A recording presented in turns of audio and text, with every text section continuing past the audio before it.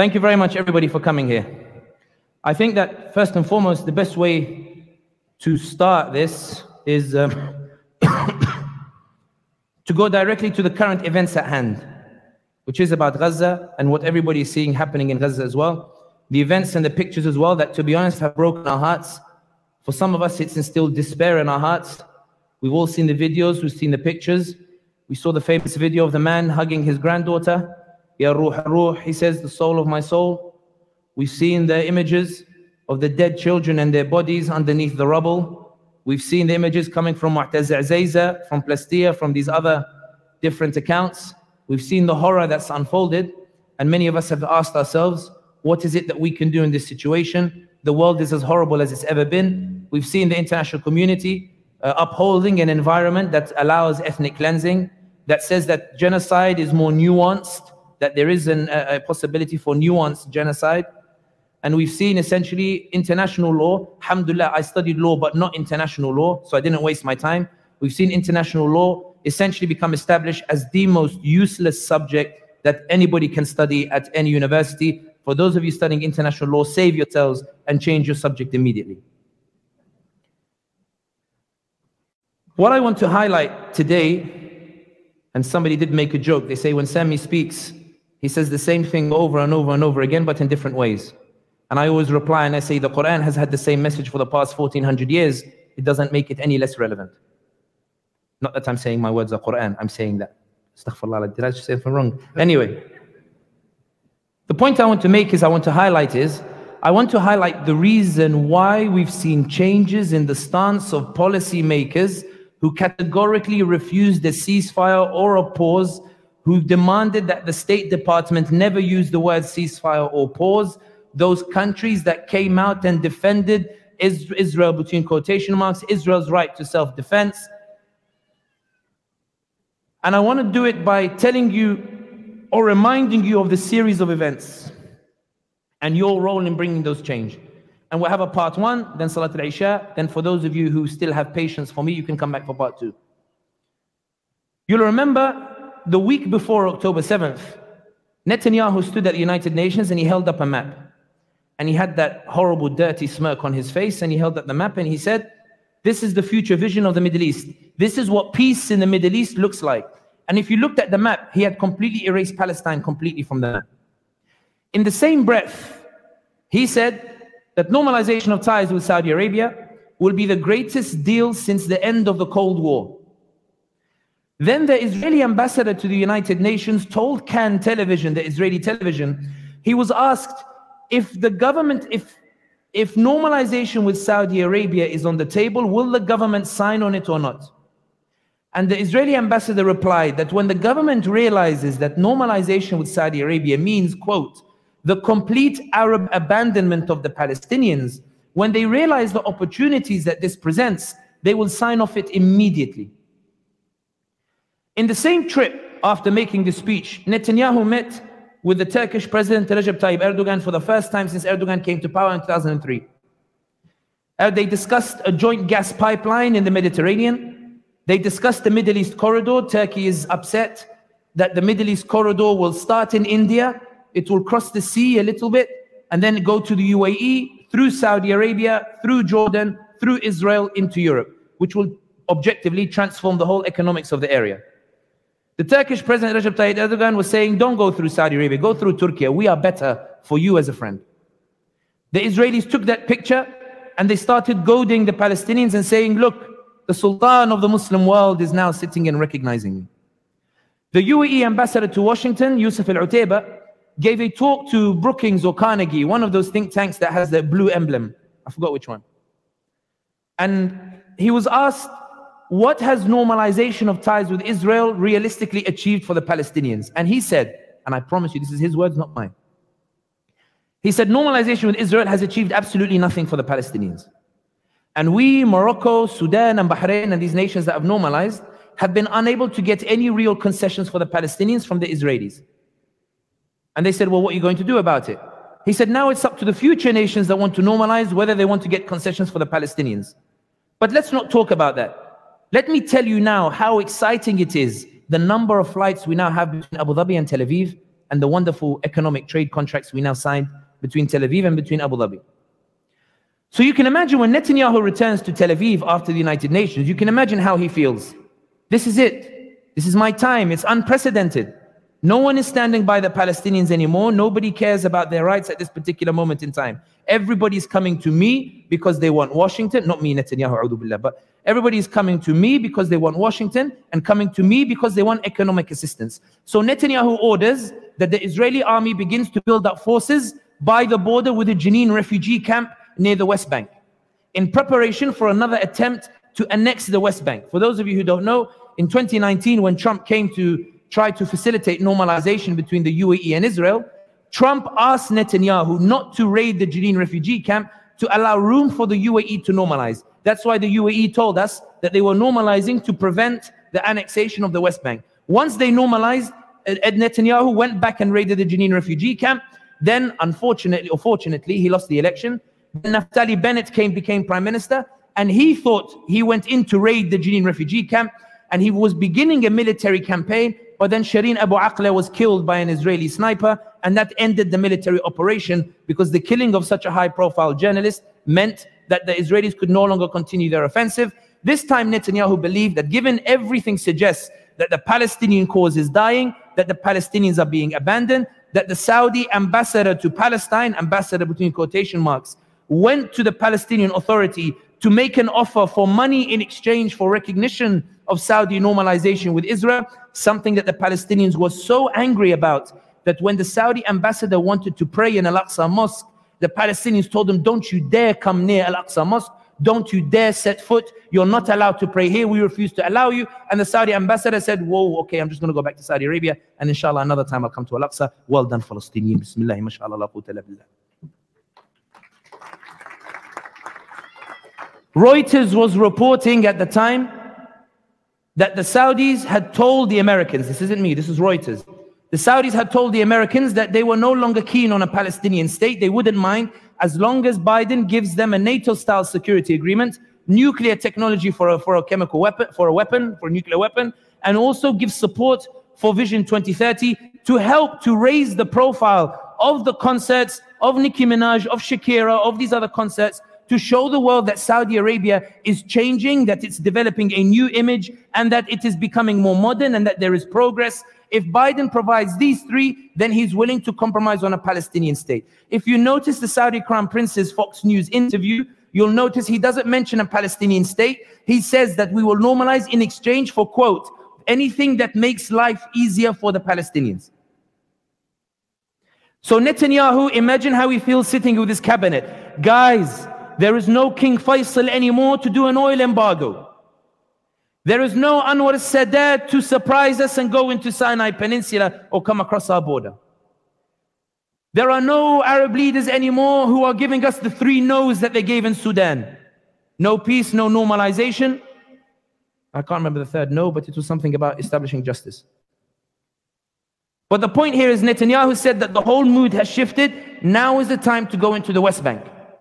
So he sent troops to reinforce Gaza to make sure there be no counterattack, and he sent troops on the Jenin refugee camp.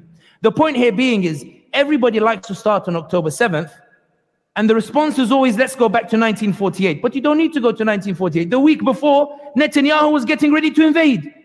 Netanyahu was getting ready to go into the West Bank. Netanyahu was openly saying, I'm going in. The Israeli settlers were going, they were setting fire to the houses of the Palestinians. They were going in and saying, we're going to take the Jenin refugee camp. Mahmoud Abbas, why were there huge protests against Mahmoud Abbas 2 weeks before October 7th? For those who don't know Mahmoud Abbas, he's the president of the Palestinian Authority in the West Bank. The reason there were huge protests was because they were saying to Mahmoud Abbas, the Israelis are preparing for an invasion. Why are you quiet and not doing anything?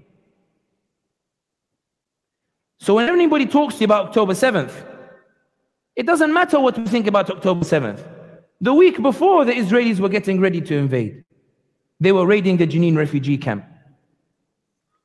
And that's why for Netanyahu, the events of October 7th were a shock.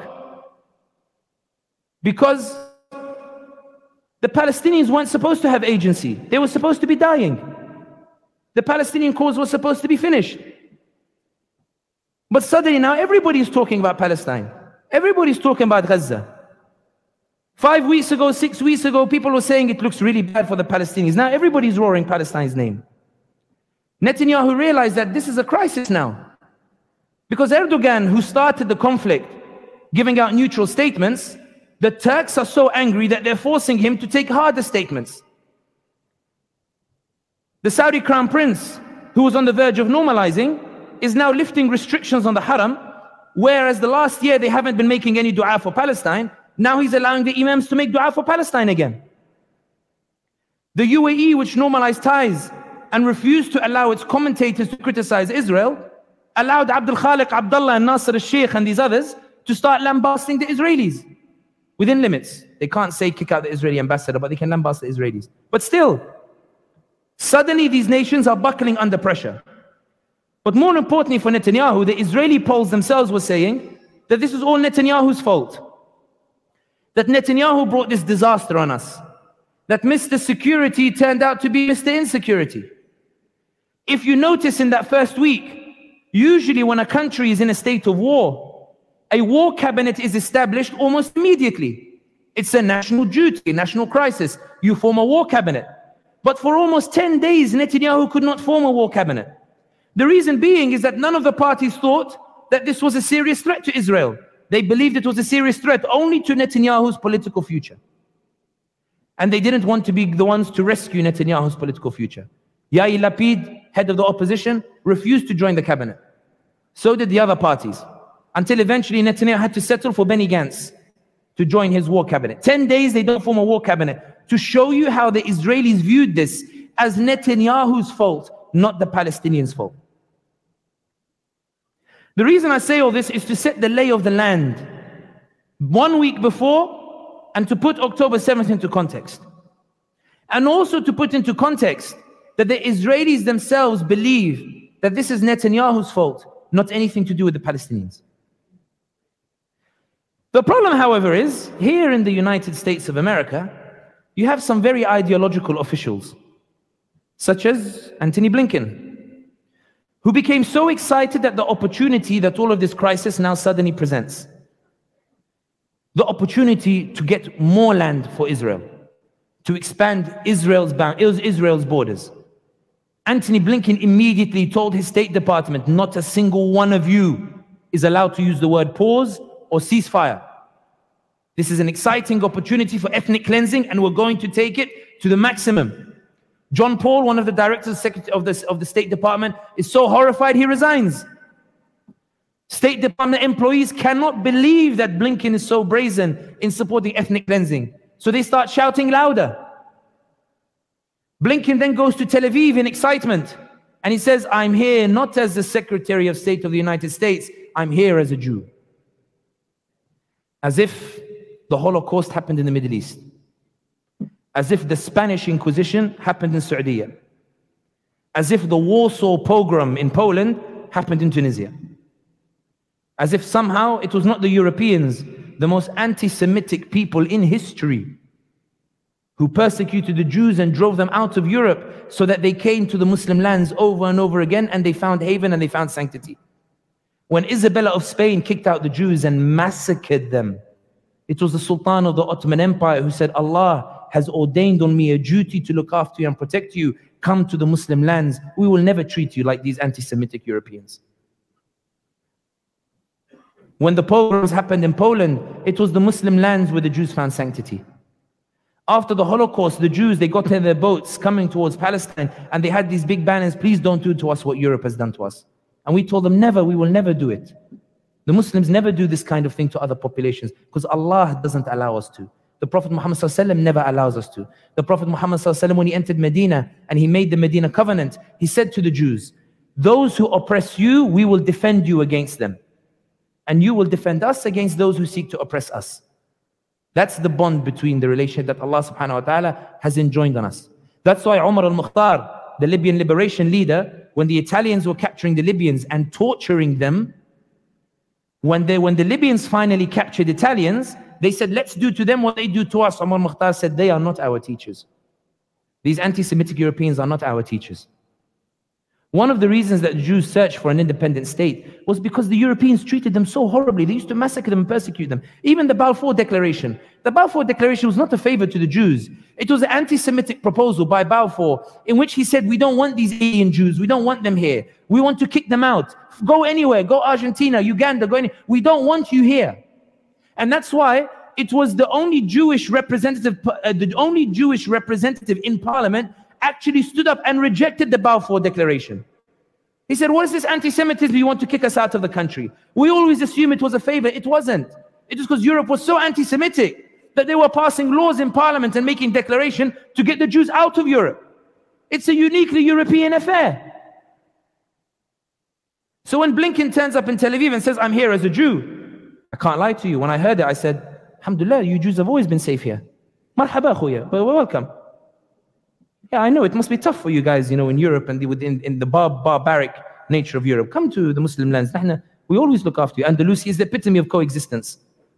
Even to this day, Sarajevo is called the Jerusalem of Europe. Sarajevo, Muslim city in the heart of Europe, is called the Jerusalem of Europe. Why? Because it's the only European city where the religions lived side by side peacefully. Under which rule? Under Muslim rule. Even they acknowledge it. But anyway, Blinken turns up to Tel Aviv and he says, I'm here as a Jew, not as the Secretary of State. And Blinken says we will give every support for the Israelis to ethnically cleanse and to bombard Gaza. The problem, however, is there is an issue. When Blinken lands in Tel Aviv and meets with Netanyahu, he's supposed to go straight to Washington. But then he tells the journalists that we're not going home to Washington, guys. We need to go see bin Salman in Saudi Arabia. We need to go see the UAE. We need to go see Qatar. There's something urgent that I've discussed with Netanyahu that needs to be remedied very quickly. And we political analysts went, what happened? What did they say that requires them to go to the regional powers? Washington Post the next day reported, Blinken fails in his trip to the regional powers. And it said Blinken had gone to ask them to tamp down on public anger. Blinken and Netanyahu sat there and said that Muslims in the Bay Area are talking about Palestine so much that they're forcing a shift in public opinion. I'm going to seek help from bin Salman and bin Zayed and from our allies to get the Bay Area Muslims to be quiet.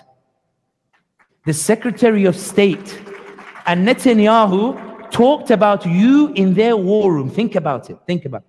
They talked about the priorities, the highest levels of state. They sat in their war room and they said that these guys in Bay are so problematic, I need to go on a plane, I need to fly thousands of miles in order to try to get help, to get them to be quiet. So some of the leaders say, Abshir, don't worry, I've got this. Abdurrahman al-Sudais, salam alaikum. I need a fatwa that says that Gaza is fitna and that they should not talk about it because it might turn them against Wali al-Amr. Abshir ya Tawil Umar, Hadir. Sudais in the Haram in Mecca, he tells them, may Allah bless Gaza and give them victory, but don't talk too much about Gaza, things that you have no right to talk about, because this is a fitna that will lead you against your rulers. I had a Turkish friend who said to me, Sami, sometimes in your videos you exaggerate about the extent to which the ulama are used to keep people quiet about Gaza. I said, okay, Hadir, no problem. He said to me, I'm going to Umrah in Medina and I'm going to prove to you that they're talking about Gaza and Palestine. Tawakkal Allah, Habibi, may Allah, when you're there, make dua that I have a chance one day in my lifetime to make Umrah again as well, inshallah. Say Ameen. Because it's not nice. People say they want to be political analysts. I tell them you don't want to bear the consequences of it. So he goes and he sends me a voice note, 10 minutes long. And he says, Sami, the Imam in Medina said Gaza, and I recorded it for you. Here you go. Say something, Kazi. So I listened to the voice note. He doesn't understand Arabic, miskin. The Imam in the voice note says, our hearts are bleeding for Gaza, but ya ibadallah, beware the people who are trying to cause fitna and turn you against your leaders. Do not talk about issues that you do not know. Trust our leaders that they know what they are doing. Give your backing to our leaders. Don't burden them with your analyses. Stick to your leaders and obey them. This is the sunnah. This is what Islam is about. Astaghfirullah al-Azim. Astaghfirullah. Astaghfirullah. Medina al-Munawwar, next to the grave of the Prophet Muhammad sallallahu alaihi wasallam. Not only that, bin Salman offers Blinken something else as well, where Blinken goes back and the Saudis decide to do something that no other Arab countries does. And bear in mind, the opinions expressed here are the opinions of the speaker only, not of the Muslim Center of the Bay Area. Please let them continue to do Umrah, inshallah. It's not their fault, wallahi, it's only mine. And please don't hold them to account for it. The organizers did not know what I was going to say. So on the night that Israel turns off the internet on Gaza and begins its ground invasion, Shakira is dancing in Riyadh in a Riyadh season.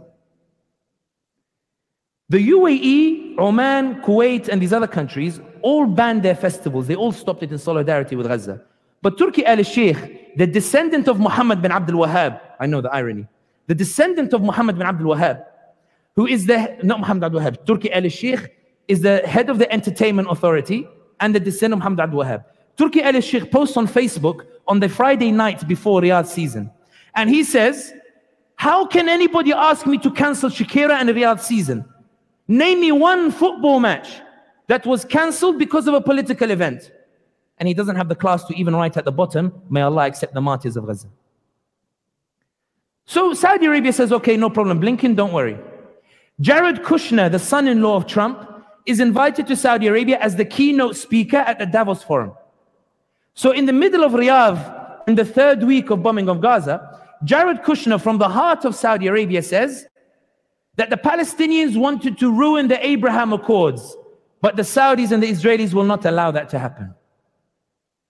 And that the Saudis are aware that these Palestinians are also a threat to them. And he starts celebrating the Abraham Accords from the heart of Saudi Arabia. Then Jared Kushner comes back to the US and he says, the Saudis are still very enthusiastic about normalization of ties, and I felt safer in Saudi Arabia than I do on some of the university campuses here in the United States. But some countries refuse Blinken's request. Sisi does something that I didn't expect him to do. He turns on the cameras when Blinken sits with him, and he starts lecturing Blinken for 40 minutes, telling him, Ya Hagg, what does it mean when you come to Tel Aviv and say, I'm here as a Jew? We've never done anything to the Jews. Well, what kind of language is this? Give me an example of something that we did. Yeah, Blinken, what are you doing? To be honest, as much as whatever my opinions about Sisi are, it was an excellent lecture. Blinken goes to Jordan and says to the Jordanians, I know that you're very angry, I know. But why don't we get the Palestinian Authority to rule over Gaza afterwards, instead of Hamas? In Jordan, 50% of the population are Palestinians. King Abdullah can't do anything that upsets the Palestinians. He tells them, get the hell out of my door. You know, how dare you put me in this very difficult position, you know? So Blinken goes back and reports to Biden. So Biden comes up with an idea. On the 20th of October, Biden says, just tap the table when I'm, because sometimes, you know, they feel embarrassed to tell me to stop, but they can't tell me to stop.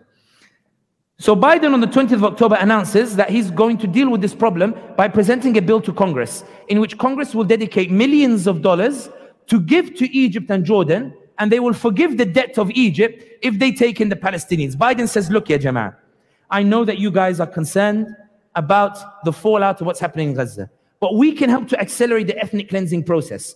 To accelerate it, we will give you money. Just open the border and let the Palestinians come in. And you don't have to spend a penny. We will spend the money. We will fund the ethnic cleansing. Just take in the Palestinians. Sisi says, absolutely no way. They already call me a traitor for doing a coup. They're going to call me a traitor for contributing to a Nakba. Abadan, I'm not doing it. Do I look stupid? The Sami Shukri tells Financial Times that if we're forced to take in the Palestinians, we will put them all on boats and send them to Europe, and you can deal with them. Not the nicest thing to say about Muslim brothers, but it is what it is. The Jordanians say any displacement of Palestinians from Gaza, outside of Gaza, will mean a declaration of war. As a result of this pressure, Biden on the 28th of October says that no Palestinians should be kicked out of Gaza, they should stay in Gaza. Some of you might be thinking, why didn't Sisi open the border? Sisi didn't open the border because he was concerned that the Palestinians would come rushing in and then he'd be complicit in the Nakba. It's one of those very awkward catch-22. Even I don't know what's the right decision, to open the border or not to open the border. But what is clear is that as a result of Sisi not budging and King Abdullah not budging, Biden ended up abandoning the idea of giving money to those countries to take in. Now, I thought Biden was lying, because Biden did say that he saw images of beheaded babies, and then the White House were like, whoa, whoa, whoa. No, guys, he didn't. It's Netanyahu who told him he didn't see any pictures of beheaded babies. So I thought maybe the kadhab is lying. And then John Kirby came out the next day and said, yes, we won't see the displacement. However, a new problem starts emerging.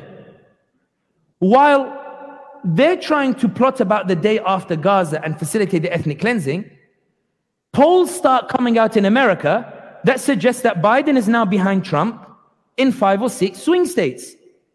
Not only that, in 4 of those swing states, Muslims are the deciding vote. So Biden starts to panic. And Biden says, guys, with all due respect, I love the Israelis and the Zionists, but I ain't losing an election for them. So Blinken says, please wait, don't do anything yet. I have a genius idea. Let me go to Tel Aviv and present it to them. Now I have to confess, this was actually a genius idea. Blinken came up with a marketing strategy for ethnic cleansing. He went to the Israelis and he said to them, guys, you're too loud and brazen with your ethnic cleansing. You can't say you're going to annihilate Gaza. And you can't say you're going to nuke Gaza. You have to use more humane and merciful terminology. They said, what do you mean, Blinken? According to Axios, by the way, Axios, Blinken's exact phrase was, help me to help you. Because the public pressure in the United States from these annoying Muslims in the Bay Area, and the annoying Muslims in LA, and the annoying Muslims in North Carolina, and the Muslims across America, their voices are so loud that they're forcing a shift in public opinion. I'm worried that Sleepy Joe is buckling, and we need to rescue this attempt at ethnic cleansing because it may never come again. So yeah, Netanyahu, don't say that you're annihilating Gaza. Say that you will have a humanitarian pause where you will allow the families mercifully to leave their homes 4 hours every single day. And that they will go through humanitarian corridors under the protection of the Israeli army. Netanyahu, what do you think? So you keep ethnically cleansing, but we make it look merciful and humane. Netanyahu responds according to Axios. This isn't my words. Netanyahu says, I need to know that this is not a plan from Biden to lure me into a ceasefire. I need to know this isn't like 2021 where Biden kept saying he supports me and then called me randomly one day and said, stop, no more support. And that's why if you remember Biden, when the humanitarian pause was implemented, Biden told journalists, it came late, but at least it came. Because Biden acknowledged the frustration that Netanyahu did not implement it when he asked him to. You think they are united, but qulubuhum shatta, but their hearts are divided. So Netanyahu implements this humanitarian pause. I got the sign. The problem is, however, that once again, the Ummah refuses to be silent. So they start showing pictures of the modern day Nakba, of an elderly woman in the wheelchair having to go hundreds of or tens of miles to escape because the Israelis want to take her home. They're showing pictures of corpses on the street that Israel has taken. They're seeing now that people who supported Israel in the past are now doing videos where they are saying that they're now becoming increasingly pro-Palestinian. They're seeing people on TikTok start to open the Quran and say, you know what? I want to know how these Palestinians have so much resilience. I want to know what it is that makes them so resilient. So I'm going to do every day a video. Sorry for the accent. I know it's poor. But I'm going to do a video every single day, guys, of the Quran and the verses that are in the Quran. And I want to know where they get it.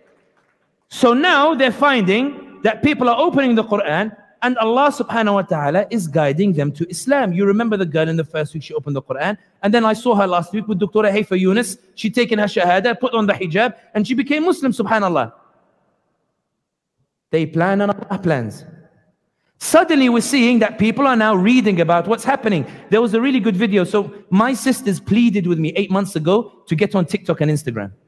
I'm not old by any stretch, but the issues I had with it was TikTok felt like a waste of time, and Instagram is a picture-oriented thing, and I don't take many pictures, even when I'm on holiday. May Allah bless the creators of TikTok and Instagram and give them the highest Jannah. Truly, I mean it. Because as a result of TikTok, I saw one video as part of the trend where a girl is doing a simulation of a conversation between an Israeli and somebody who knows nothing about Palestine, Israel. And I'll try to imitate it here. Oh my God, October 7th, they killed us, they did this, they did. Oh my God, what? They killed civilians, they killed babies? Yeah, they did, they're barbarians, they're animals. But why? Why would they do that? What would make people do that? I don't know, they're just barbarians, what can you do? No, you know what? This freaks me out. I gotta read about this. No, don't read about it, don't read about it. Don't open the book, don't read about it. No, I gotta read it. Don't read.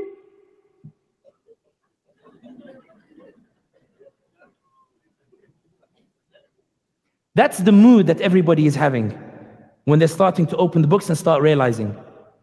There was a very nice phrase from TikTok. They met with TikTok directors last week and they said to TikTok, you need to stop sharing pro-Palestinian content because you're promoting terrorism or the like. They said, listen, it's not the algorithm. It's just a new generation of pro-Palestinian. It's just that the argument is convincing a new generation.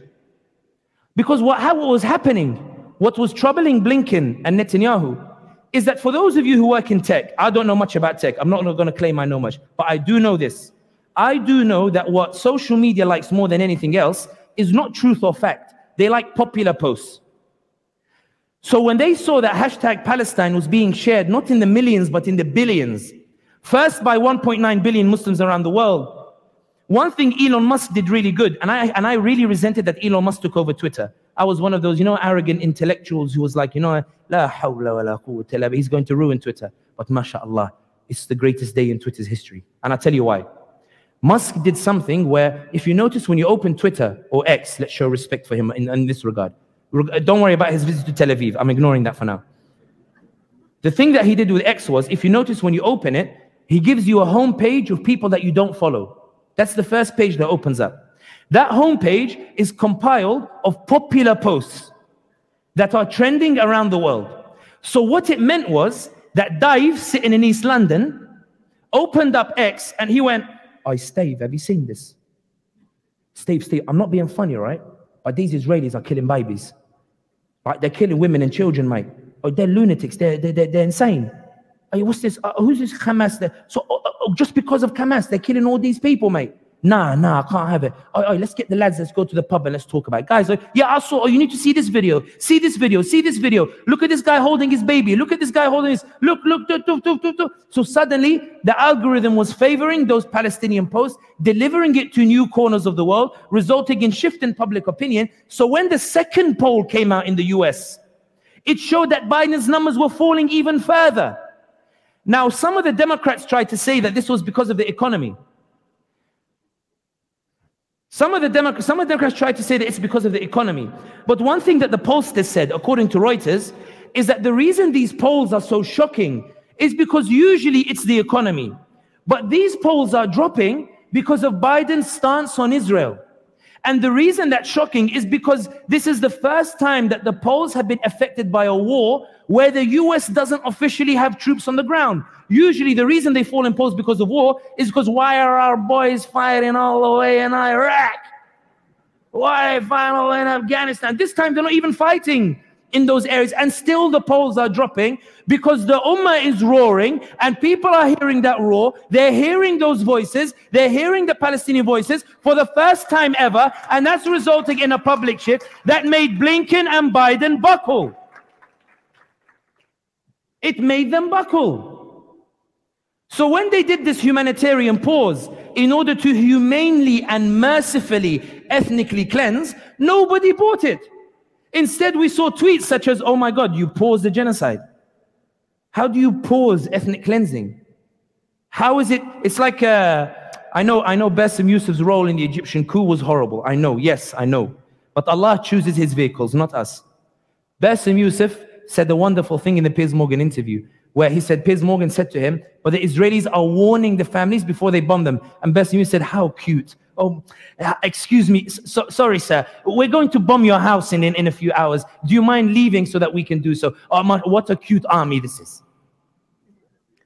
People were seeing that and they were doing TikTok and memes and jokes. There were jokes coming out where I remember I saw a video. This isn't Muslim videos. These are, for example, people, ordinary white Americans, who are making jokes where you sit on a table and somebody goes, "Excuse me, can I sit with you?" And then you come back, you go to the bathroom, you come back, and suddenly he's taken over the whole table. And he says, "Oh, mate, you've been Israel." These were going viral. These memes were going viral. We were seeing these were becoming popular on social media. This is what the algorithm was promoting. And it is reported, I don't know if it's true, but it was reported from an Israeli analyst that said for every pro-Israel video people watch, they're watching 15 pro-Palestinian videos. And not only that, think about it. Israel spent millions on advertising for ethnic cleansing. You know, when I did the Yaqeen podcast, when I went to rewatch it on YouTube, because somebody laughed at the teacup that I was using in that interview, when I went to rewatch it, the advert that came up before I started watching was IDF advert. When I went to listen to Sheikh al-Shuraim Surah Taha, IDF advert came up beforehand. When I went to try to cut some clips from the Thinking Muslim podcast, IDF advert came up. I said, subhanallah, they're not even trying to tailor the marketing. They're just spending billions to do it. You broke that for free. You broke their narrative for free. All that money was wasted. You broke it for free. That's why we should make dua that Allah guides the founders of social media, because they changed the game. I have never seen mainstream presenters on TV apologize for their coverage on Palestine and Israel. When the CNN came out and apologized for giving wall-to-wall coverage over the issue of the beheaded babies, I ask you, billahi la ilaha illa, I ask you honestly, did she apologize because Netanyahu called her and said, wallahi, you weren't fair in your coverage? He doesn't say wallahi, but do you think it's because Netanyahu asked? Do you think it's because Biden said, oh my goodness, please uphold your journalistic standards? Do you think it's because Blinken said, where is the integrity here? No, she apologized because you were so loud in your denouncing of CNN that the presenter had no choice but to come out and say, my goodness, what's this roar? What's this wave? What's this pressure that's being brought to bear on me? Let me apologize and get them off my back. You made her apologize. The BBC, I went to the Million Man protest, alhamdulillah, very proud.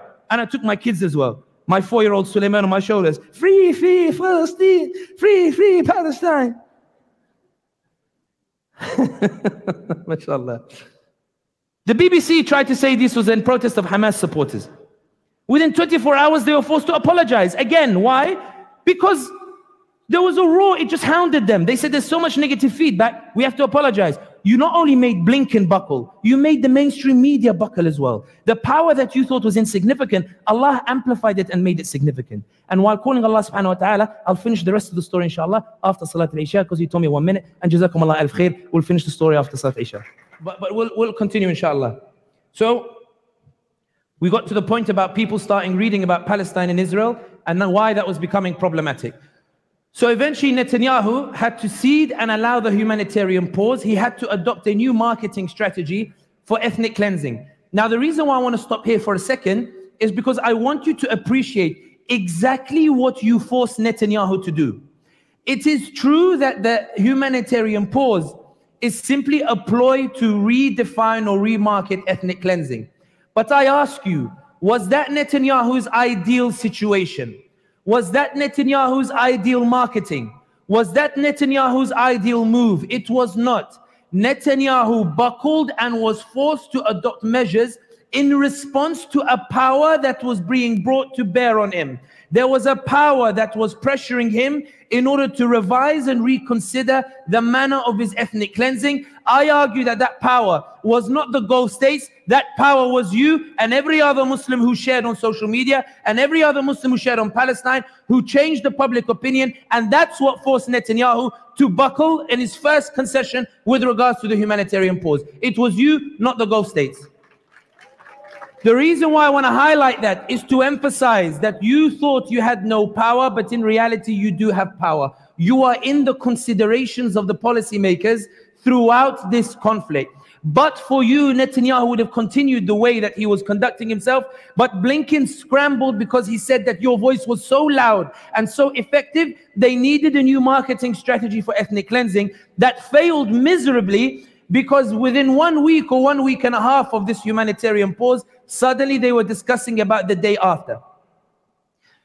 During that humanitarian pause, we saw the horrific images of families being forced out of their homes and having to make that journey down to the south of Gaza. The problem is, however, is that the Israelis are not used to showing respect for other people. Allah subhanahu wa ta'ala himself says in the Quran, ذلك بأنهم قالوا ليس علينا في الأميين سبيلا. When they are told why do they treat people badly, they say you cannot blame us for treating the unlettered people this way. So the IDF decided to bomb Jabalia refugee camp, and they massacred and slaughtered 400 Palestinians, including women and children, because they claimed they were targeting one Hamas commander that they could not confirm even if they killed him or not. When the IDF commander went on CNN that night, and the CNN presenter was trying to find a way to market this tragedy in a way that doesn't make Israel look bad. So he asked the IDF commander, what happened? Was it a blast? Was it an explosion? IDF said, no, mate, we did it. Yeah, we did it. What's the problem? And you watch the CNN presenter, go back to the video, search IDF CNN Jabalia. The presenter is stunned. He forgets to ask his next question for a good 10-15 minutes. The confession is so brazen that New York Times enters the scene and says, yeah, IDF. What's this? You can't be so open about your genocide. We have a suggestion here to help you market it. We will say that an explosion happened, and we don't know where this explosion happened. IDF shrugged their shoulders and they said, yeah, but we did it. CNN said, no, IDF, no. We're going to say that a blast happened somehow, from somewhere. IDF again shrugged their shoulders. Guys, do what you want. But we did it. They were very proud of it. So very quickly, the marketing strategy was collapsing.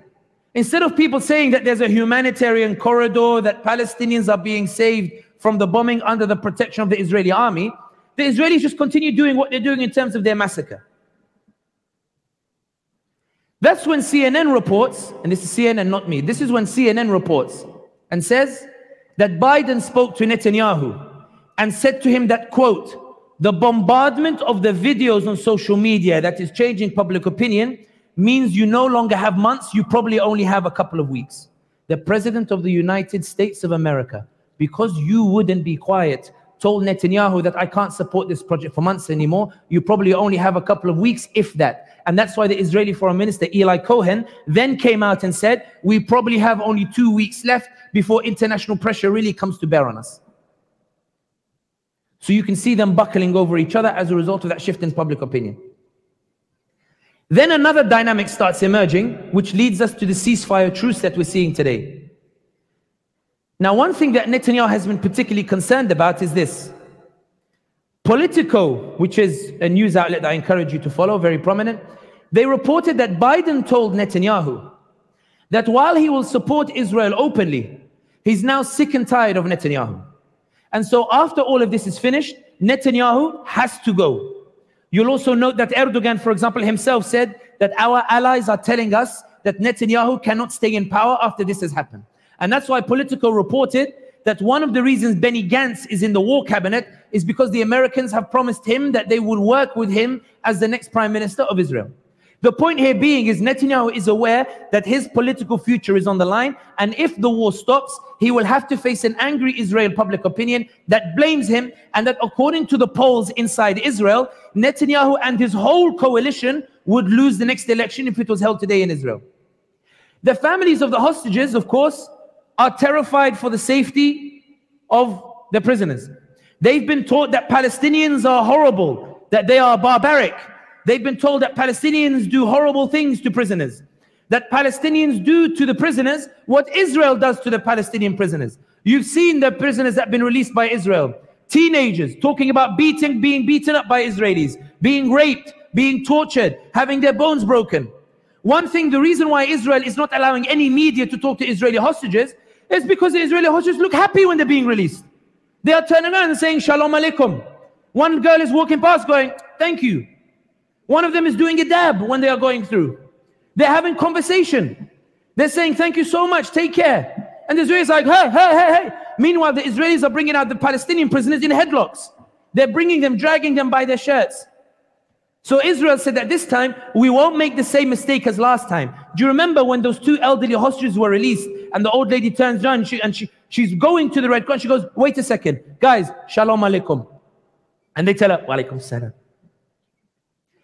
When she was interviewed by the media, the Israelis were horrified. They wanted her to say that these are barbarians. I was beaten up. I was, starved, and they gave me horrible food and the like. She turns around and she says, yeah, the initial experience when we didn't know where we were going was hell. But to be honest, they treated us well. We ate from the same food that they ate, and they didn't harm us at all. CNN was so horrified that Palestinians are human, that they treat prisoners well, that they put their headline, it was an experience from hell. Those on Twitter, the Twitterati, or the Xerati these days, they were so horrified, they said, Stockholm Syndrome. Well, if it was Stockholm Syndrome, why don't the Palestinian prisoners have Stockholm Syndrome? Why doesn't a single Palestinian come out from an Israeli prison and say, Wallahi, mashallah, these Israelis treat us so well? Yani only they have Stockholm Syndrome, subhanallah. So this was proven problematic.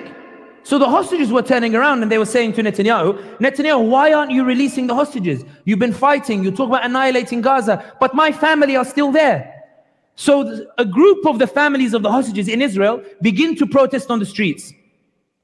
Ben Gvir, Netanyahu's right-wing ally, the one who goes regularly to Al-Quds and Jerusalem to provoke the Muslims, he comes out and he says, I'm going to pass a law in the Knesset banning any protest that undermines the military operations. People thought it was directed at Palestinians. It was directed at the families of the hostages. So the families of the hostages responded. The Israelis said, what on earth is going on? Why are they turning on our own people? So more protesters took to the streets. They went to Netanyahu's house, because Netanyahu had not attended a single funeral for any of the victims of what happened on October 7th. Because Netanyahu was terrified if he attended, the PR would be bad because they would blame him. When they turned up at Netanyahu's house, Ben Gvir ordered Israeli settlers to charge and attack those Israeli protesters, to charge and attack the families of the hostages. Suddenly the Israelis are saying, whoa, what's going on here? Isn't this war supposed to be to release the hostages? Why are Netanyahu and his goons attacking the families of the hostages? Then when the two elderly hostages were released, again, the one who said Shalom Alaikum, I really love the phrase Shalom Alaikum, because it shows, alhamdulillah, that in Islam, we see Allah orders us to show respect to everybody in a way that they don't.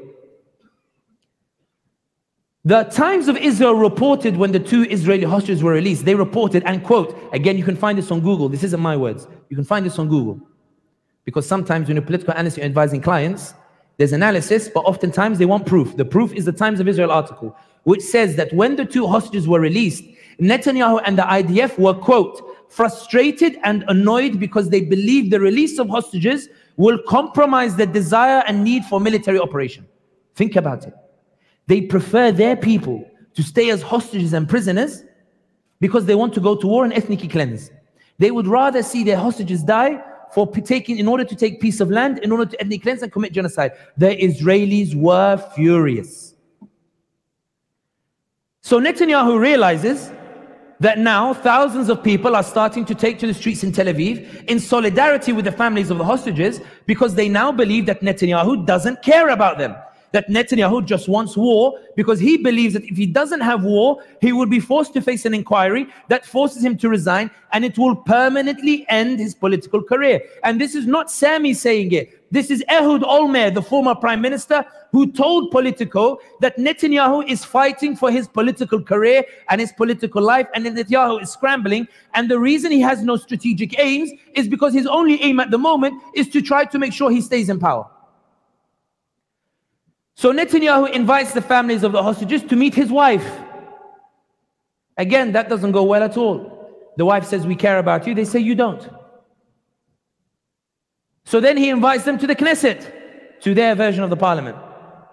And when they come to the Knesset, the Israeli officials say, we assure you we are doing everything we can to release the hostages. And the brother of the hostages shouts, no, you're not.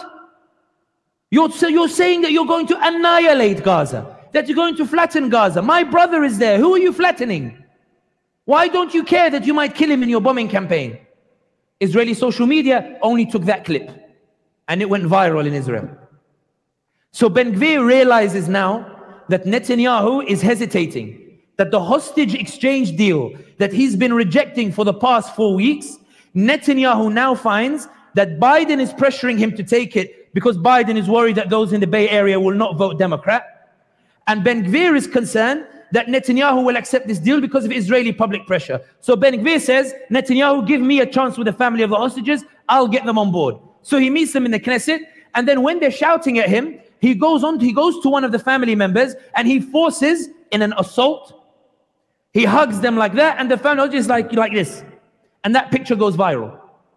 So the Israelis say, but they say, my goodness, how dare Ben Gvir impose himself like that on the families of hostages? So Israeli public opinion continues to turn against Netanyahu. So two dynamics come into play. There's one that you forced, which is as a result of you pressuring on social media, that forced Erdogan to go from an unprecedentedly weak statement. By unprecedented, I mean, if you remember Erdogan in the past, Israel, terror, Israel. This time he said, we want to mediate. I have great sympathies for Erdogan. I like his voice. I didn't do it because I like his voice. It's very strong, mashallah. Turkey, may Allah protect him, inshallah. Erdogan does an unprecedented statement where he says, we denounce the escalation and we want to mediate between both parties, because Erdogan doesn't want to jeopardize the ties with Israel. He needs that map. And then a viral video goes in Turkey where a Turk, because the Turks, mashallah, this new generation of Turks, mashallah, they love their deen. They took to the streets in their thousands in Istanbul, in Ankara, in Bursa, all across Turkey for the sake of Palestine. And there was a video that went viral of a man who said, Erdogan, you called us out in 2016 in the attempted coup to rescue you from the coup. Call us out now for Gaza, ya Erdogan. And Erdogan realized, oh my goodness, the people are going one way and I'm going another way. I need to try to control this, to tell the Israelis that I'm happy to work with them, but I need to tame my people. He organizes a 1 million man rally where he gives a powerful speech against the Israelis to let the Turks spread off some air, but he repeats the phrase constantly. We cannot work with Netanyahu. We cannot deal with Netanyahu. We cannot do this with Netanyahu. The message is clear. Change Netanyahu and we can keep the relations as we are. But the Turks are not happy. They go to the Israeli embassy. So Israel panics and withdraws the ambassador from Turkey. Erdogan says, oh my God, this is quite embarrassing for me. So he decides to withdraw the ambassador from Israel, so it doesn't look bad for him. But Erdogan is forced to change his stance. Why? Because of you. Because you said, Erdogan, what are you doing? Because the Turks said, Erdogan, what are you doing? For those of you who've been following Saudi Arabia, you'll note that in the past year and a half, Saudi Arabia has been avoiding calling Israel an occupation or a colonizer. In 2021, if you look at the statement, they referred to Israel as Israel, but between quotation marks, to give room for mashayikh to say that Saudi is not normalizing because they put Israel in quotation marks. Wonderful ta'weel. Because of what public pressure and concern of public pressure, the Saudi statement went back to calling Israel al-ihtilal, the occupation. Because bin Salman said, whoa, I need to be careful here in terms of how I manage it. That public opinion was forcing the shift. So you have the first dynamic, Biden being concerned because of public opinion, and you have the dynamic of Israel, which leads to this hostage truce and the ceasefire agreement. Here's what I want you to consider. We went from no ceasefire, no pause, no talk about it, no mention of it, no nothing, to now a hostage exchange and a ceasefire. And those of you who saw Biden's tweet yesterday or the day before, time's a blur when the time difference is so big between London and this end of the earth place that's called San Francisco.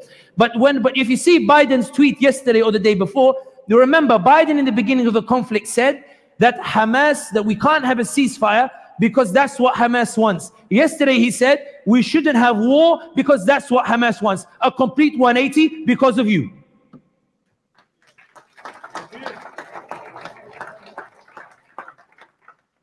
And this is why when Netanyahu is forced to accept the ceasefire, truce, hostage exchange, Ben Gvir goes ballistic.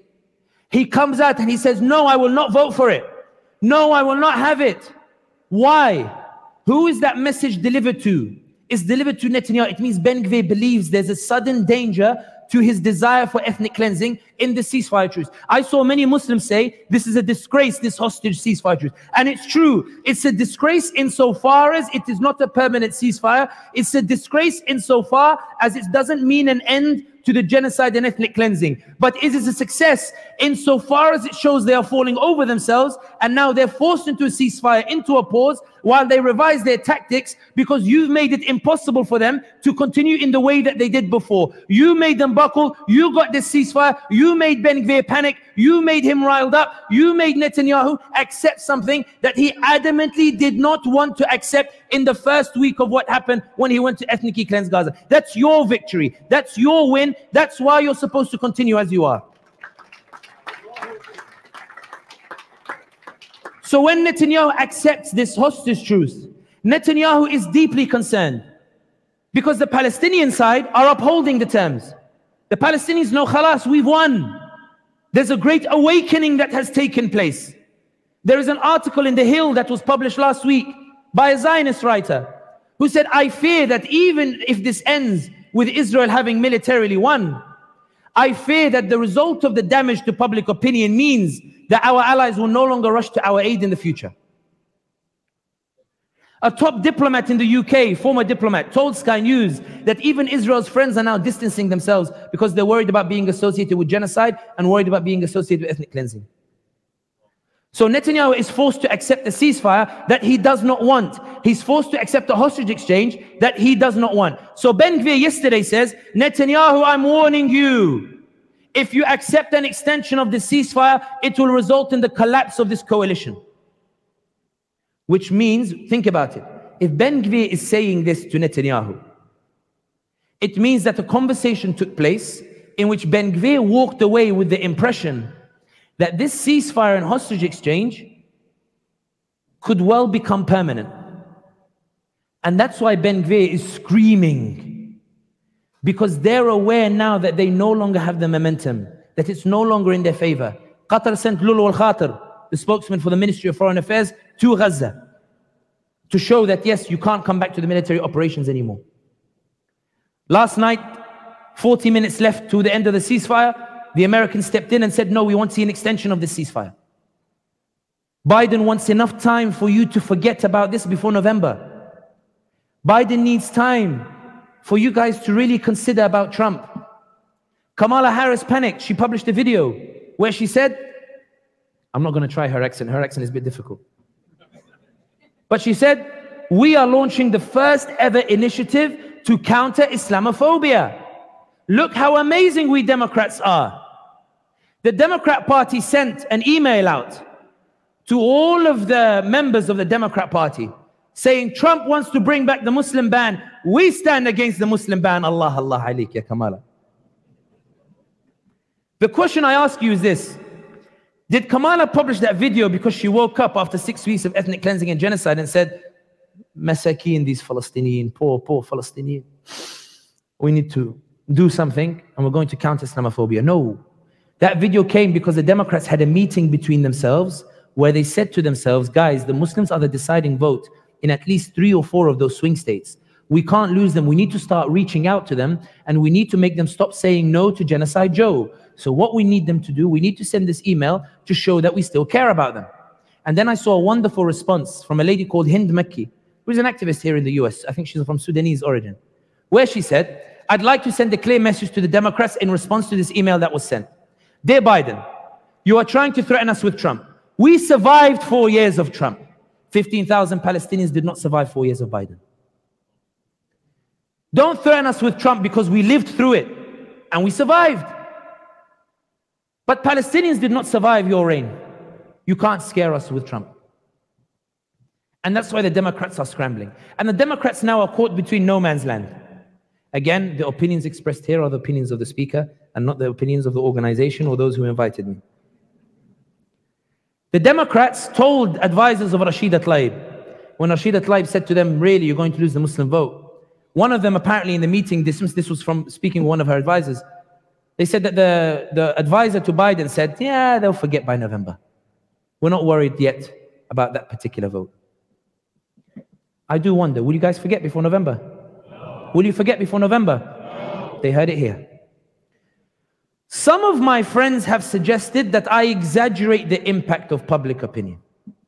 And that one of the examples they gave was that Rashida Tlaib was censored in Congress. You all saw it.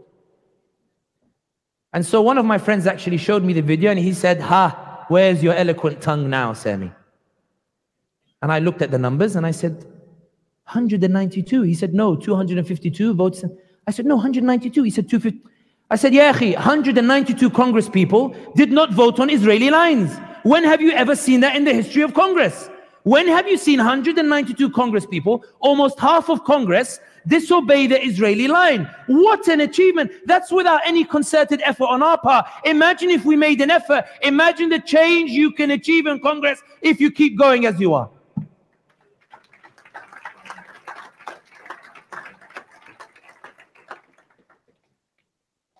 The ceasefire may continue to be extended in short bursts. One of the reasons why that should not concern you is because I want you to remember that in Yemen at the moment there is no official ceasefire, but there has been a de facto ceasefire for 2 years. The reason the Saudis don't sign an official ceasefire is because they fear that signing an official ceasefire legitimizes the Houthis, and they don't want to legitimize the Houthis.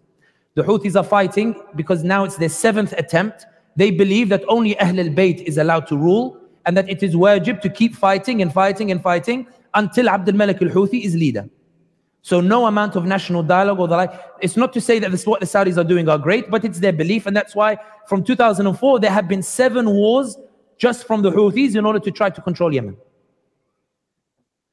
But there is a de facto ceasefire in place, and it may well be this will be the situation in Gaza, where you don't have an official ceasefire, permanent one, but it will keep being extended because nobody wants to legitimize Hamas.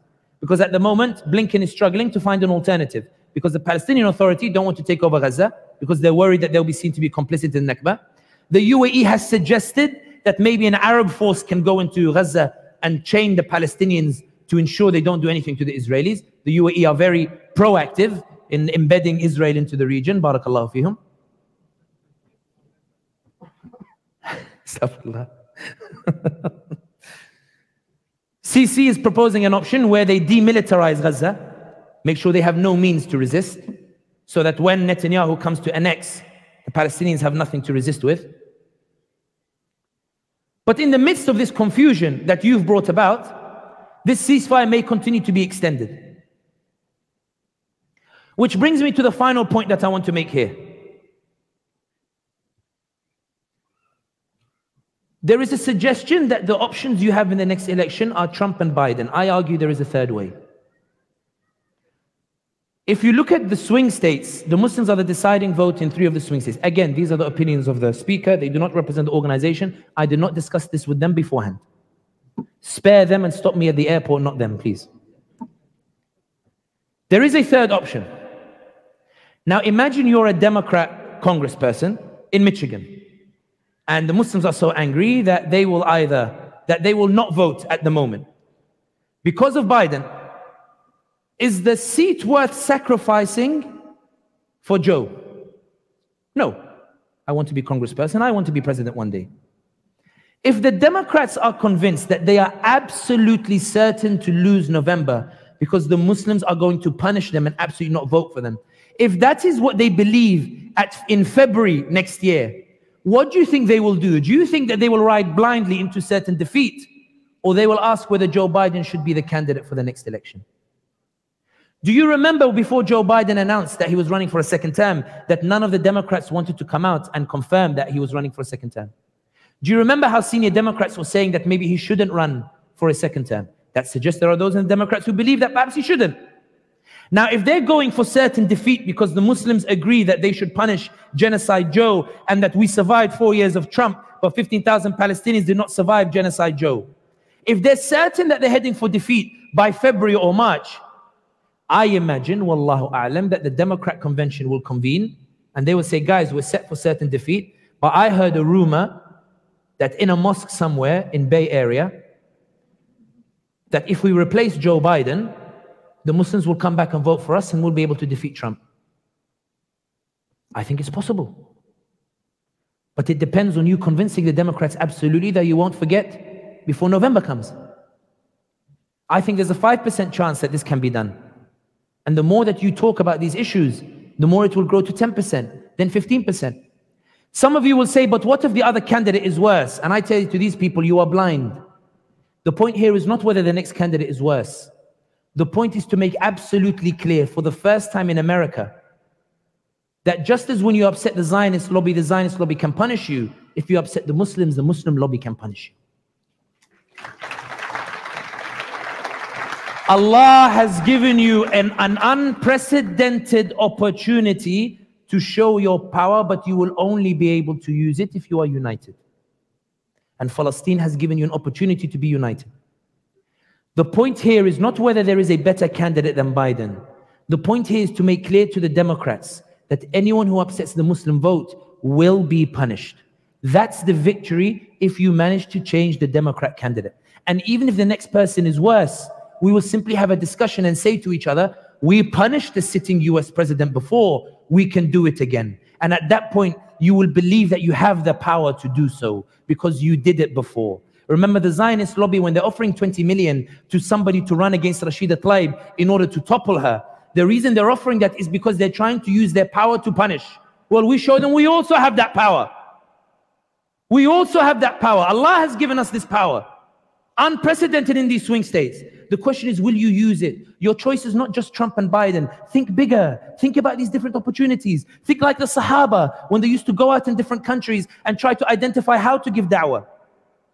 One of the things I find fascinating, and some people say that Quran should only be read as a spiritual book. But think about it, even the ayah, وَمَنْ أَحْسَنُ قَوْلًا مِمَّنْ دَعَ إِلَى اللَّهِ وَعَمِلَ صَالِحًا وَقَالَ إِنَّنِي مِنَ الْمُسْلِمِينَ. There is no better speech the one who calls to Allah and does good deeds and say, I am from the Muslimin. But people forget the next ayah. وَلَا تَسْتَوِي الْحَسَنَةُ وَلَا السَّيِّئَةُ. The good deed and the bad deed are not equal. ادْفَعْ بِالَّتِي هِيَ أَحْسَنُ فَإِذَا الَّذِي بَيْنَكَ وَبَيْنَهُ عَدَاوَةٌ كَأَنَّهُ وَلِيٌّ حَمِيمٌ. Conduct yourself in that which is best. In what? In your da'wah that you're giving, in your activism. For it may well be the one who is your enemy today becomes your warmest ally. Allah is saying that today you may see people standing against you, but go and make the effort and tomorrow they might become your warmest ally. Did you see our Jewish allies, our Jewish friends that I give credit here today who did the sit-in in the Congress? Did you see how they shut down Congress? The reason why is because Islam stands for justice. Islam stands for coexistence. Islam stands for rights. Islam doesn't just stand for La ilaha illallah Muhammad Rasulullah. The reason we say La ilaha illallah Muhammad Rasulullah is because Allah calls us to that which is good, because Allah calls us to that which is just. And that's why our words resonate with the fitrah that is in every single human being. And that's why you see these allies joining our ranks in support, because their fitrah is resonating with the haqq that Allah has blessed us with the Quran. Subhanallah bihamdih.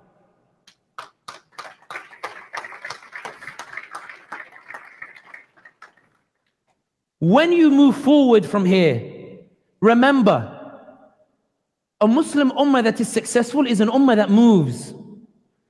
Some people think that Islam is primarily about the spiritual side of things.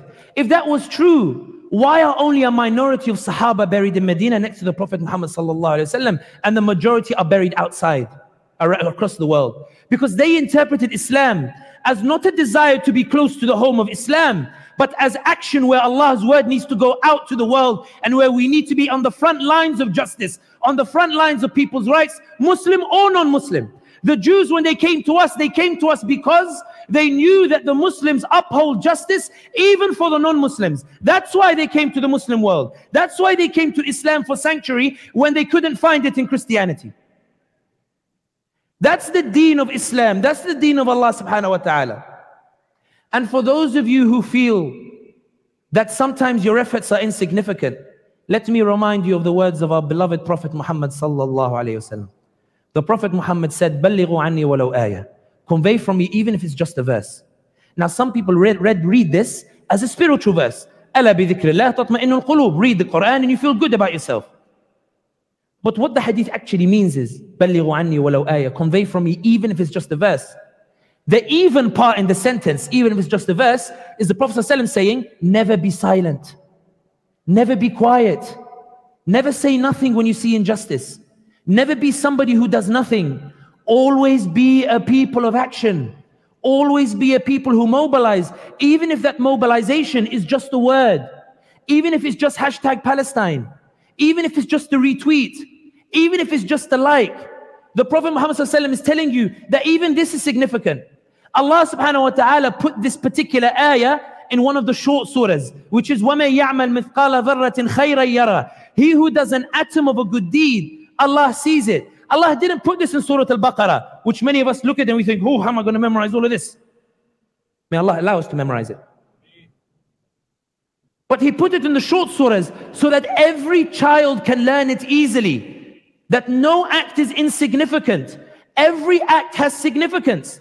The Prophet Muhammad sallallahu alaihi wasallam said, "Man ra'a minkum munkaran falyughayyirhu biyadihi." He who sees something that is wrong, let him change it with his hand. Wa in lam yastati', and if he cannot, not if he doesn't want to, if he cannot, if you don't have the power to do so, if you're limited in your abilities, fabilisanih, then with his tongue, let him denounce it, let him condemn it.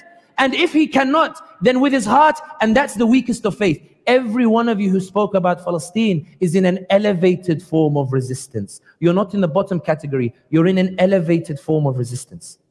And that's why it made a difference. The Prophet Muhammad sallallahu alaihi wasallam reported in a hadith in Qudusi that Allah subhanahu wa ta'ala said that if you take one step towards me, I take 10. Let's be brutally honest. A tweet on its own doesn't make a difference, but Allah amplified it because we took one step, He amplified it 10 steps. And for those of you who've seen that video of that girl who lives in LA, she says, I grew up in a Zionist environment. I never heard Palestinian voices, but TikTok brought the video to my feed because you kept sharing it and forcing it up on the algorithm. And she says, I can't unsee what I've seen. I'm now pro-Palestine. Allah amplified it. He amplified the voice of justice. He amplified it because you who did not envisage the outcome, you still moved. You know when Allah tells Musa alayhi salam that take Bani Israel and go to the sea. Ponder this verse for a second. وَلَقَدْ أَوْحَيْنَا إِلَى مُوسَى أَسْرِ بِعِبَادِي فَاضْرِبْ لَهُمْ طَرِيقًا فِي الْبَحْرِ يَبَسًا. You know when you're fleeing from someone, when Pharaoh is chasing Musa, you would think he would run to the mountains or run to the hills. Why would he run to a dead end? Why would he run to the sea? What was he expected to do when he gets to the sea? Allah didn't initially tell him, because Allah told him, listen to me and I'll handle the outcome. Listen to me and I'll sort it. Just go to the sea. And Musa alayhi salam decided, okay, I'll go. When he got there, Allah showed him the miracle. He hit the sea and Allah let them pass through the sea. Allah doesn't ask you to see the outcome. Allah tells you to strive and do something. وَمَنْ أَرَادَ الْآخِرَةَ وَسَعَ لَهَا سَعْيَهَا وَهُوَ مُؤْمِنٌ فَأُولَٰئِكَ كَانَ سَعْيُهُمْ مَشْكُورًا. And he who or she, and those who desire Jannah, who desire the Akhirah, and strive for it, and they believe in Allah, they believe that they are striving because they trust Allah to handle the outcome. Allah doesn't say the outcome is rewarded. He says the striving is rewarded. He says the striving is rewarded. The Prophet Muhammad sallallahu alayhi wasallam never saw Islam in Argentina. He never saw Islam in San Francisco. He never saw it. Did he need to? No. His efforts were so magnificent that it carried Islam here to the ends of the earth. Nowhere near anywhere. Because the magnificence of the Prophet Muhammad sallallahu alayhi wasallam was not in that he took Mecca, Medina and the surrounding areas. It was the spirit that he left behind in the Ummah, in which he commanded an Ummah never to sit down and do nothing, but to always be on the front line to resist, regardless of the powers that they might have. Lut alayhi salam in the Quran says, when the people come to oppress him, رَبِّي لَوْ أَنَّ لِي قَالَ لَوْ أَنَّ لِي بِكُمْ قُوَّةً أَوْ آوِي إِلَى رُكْنٍ شَدِيدٍ. He says, if only I had power to resist those who are oppressing me, or a powerful ally to it. This is a prophet lamenting his lack of power. And Allah in the following ayah says, Allah has already decided their fate. Take your bags and leave in the morning. Allah did not tolerate an intervening ayah where Lut's statement would be allowed to stand by itself. Allah said, no, Allah is never out of control, even if the prophet lacks power. The reason Prophet ﷺ said, Shayyibatni Huda, that the Surah Hud has given me white hairs, is because Surah Hud is all about prophets who failed to convince their people. But still Allah gave them Jannah, because despite the fact that people didn't believe, they kept going. Nuh alayhi salam, read Surah Nuh. It's a short surah, about a page. That's considered short, right? Nuh alayhi salam laments. قال ربي إني دعوت قومي ليلا ونهارا ولم يزدهم دعائي إلا فرارا وأني كلما دعوتهم لتغفر لهم جعلوا أصابعهم في آذانهم واستغشوا ثيابهم وأصروا واستكبروا استكبارا. Allahumma, I call to my people day and night, and every time I call on them they run away from me, and when I call on them to believe in you they put their fingers in their ears, they cover their faces, and they become arrogant and they walk away from me. 900 years Nuh has to put up with this. At no point does Nuh give up, because Nuh is not allowed to.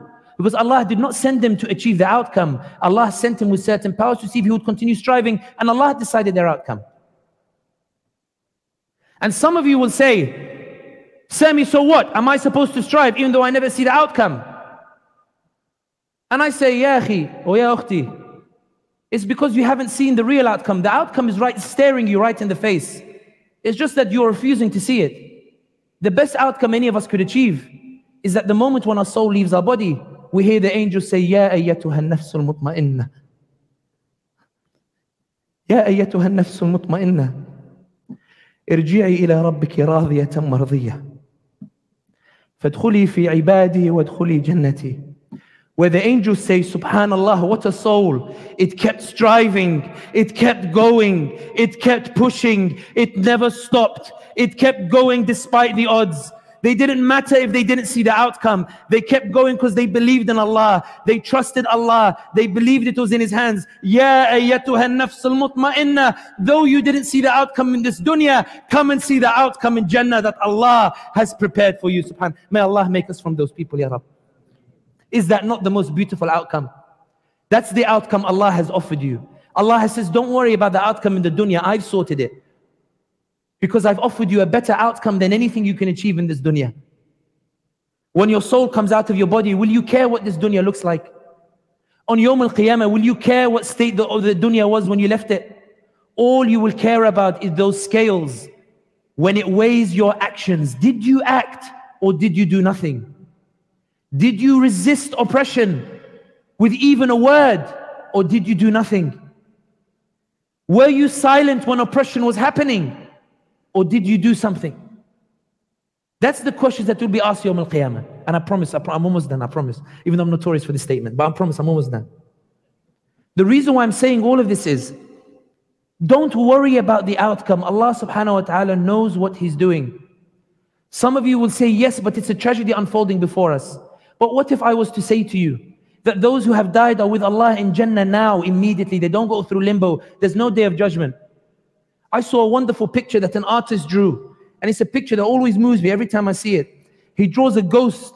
A man is sitting in Gaza with destruction around him, and he's sitting like this, weeping and crying that his daughter's been killed. And he draws a ghost of the daughter with a hand on his back. And she says, Baba, don't cry. Baba, I'm fine. Baba, I'm happy. There's no bombs where I am. Baba, I'm happy. I'm with Allah. I'm happy with what Allah has given me, Baba. Baba, don't cry. You'll be with me soon, inshallah. Because Allah in the Quran says, وَلَا تَحْسَبَنَّ الَّذِينَ قُتِلُوا فِي سَبِيلِ اللَّهِ أَمْوَاتًا. Don't say that those who've been killed in the name of Allah, for the sake of Allah, don't say they are dead. They are alive. بَلْ أَحْيَاءٌ عِنْدَ رَبِّهِمْ يُرْزَقُونَ. They are alive with Allah immediately. يُرْزَقُونَ, being blessed already. And Allah says, فَرِحِينَ بِمَا آتَاهُمُ اللَّهُ مِنْ فَضْلِهِ. Happy with what Allah has given them. And Allah felt in this ayah that maybe you won't be convinced by it. So He tells you what they are saying. وَيَسْتَبْشِرُونَ الَّذِينَ لَمْ يَلْحَقُوا بِهِمْ أَلَّا خَوْفٌ عَلَيْهِمْ وَلَا هُمْ يَحْزَنُونَ. That they are calling out to us who have been left behind. We don't feel fear or sadness anymore. And Allah felt maybe in this ayah you still won't believe it. So Allah continues, يَسْتَبْشِرُونَ بِنِعْمَةٍ مِّنَ اللَّهِ وَفَضْلٍ لَمْ يَمْسَسْهُمْ سُوءٌ. They're calling out and saying, guys, you'll never believe the blessings Allah has given us. You'll never believe where we are now, alhamdulillah. You guys, trust me, you can't wait to get here where we are now. Don't cry for us, we're with Allah subhanahu wa ta'ala. That's what Allah wants to reassure you with. To say to you, don't worry, I've got this. Don't worry, I've got this. I've sorted it. The outcome belongs to me. Your duty is not the outcome, it's to strive, it's to keep going. When everybody tells you there's no point, keep going. And I want to finish this with a warning. Now, I'm not saying that these brothers or sisters are like the people mentioned in the ayah. I repeat, I'm not saying that those who say this are like the people in this ayah. I'm just saying that when they say there's no point, or they belittle the actions, they remind me of this ayah, where Allah told Bani Israel to go with Musa into Jerusalem, and they told Musa, go you and your Lord, we're going to sit here. And Allah forbade them from entering. They said, we're not going. Those are Qawm and Jabbareen. They're a powerful, mighty force. How can you tell us to go against them? And so Allah forbade it from them for 40 years. He said, this generation, we will not give them success. We will leave them humiliated. And we will give the results to the next generation when Talut comes along with his people and Dawood alayhi salam comes along and he kills Jalut. Don't be amongst those people who say there's no point. Don't underestimate every action. Even if it is little, it makes a difference. And the final thing that is worth saying is this. There is an ayah that is terrifying in Surah Al Imran, which is that ulul albab, the people who know Allah, who are close to Him, they say, رَبَّنَا لَا تُزِغْ قُلُوبَنَا بَعْدَ إِذْ هَدَيْتَنَا وَهَبْ لَنَا مِن لَدُنْكَ رَحْمَةً إِنَّكَ أَنْتَ الْوَهَّابُ. Allah, do not guide us out of this deen after you have guided us to it, and bestow upon us your mercy. These are not an ordinary believer saying it. It's ulul albab, those who see Allah everywhere. These are people who know that Allah guided them to the deen. It's not a right, it's a blessing and a mercy from Allah that you were guided to this deen. Now what happens if somebody gives you a gift but you're not grateful for the gift? What happens if you get a gift and you're not grateful to the gift? Why did the Prophet Muhammad say, Ya muqallib al-qulub, thabbit qalbi ala dinik? Why did the Prophet say, oh you who flips the hearts, keep my heart on the deen? Because he knew that it was not a right, it was a mercy.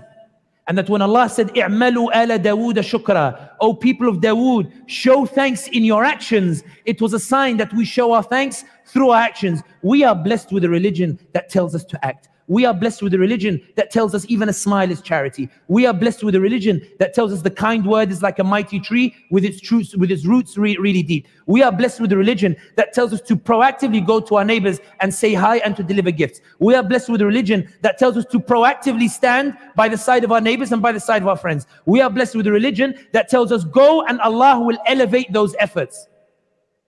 And that's why to mobilize for the sake of Gaza, Palestine, or for the Muslims, it's not you honoring Allah. It's not you honoring Islam.